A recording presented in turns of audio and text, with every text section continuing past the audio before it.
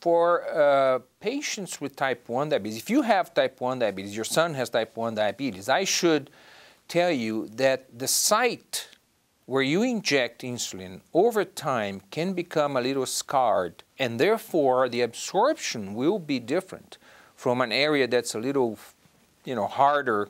or a little more fibrotic, if you understand that it would be hard for the insulin to get in, whether it's N or R, even if it's a pump. So you should make a point to inject the insulin in an area that's clear,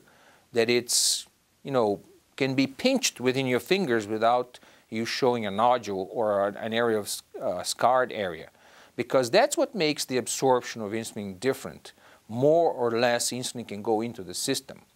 There is very little that you can do when you have the sites of a type 1 diabetic patient that has received so much insulin and has created all these areas of scars,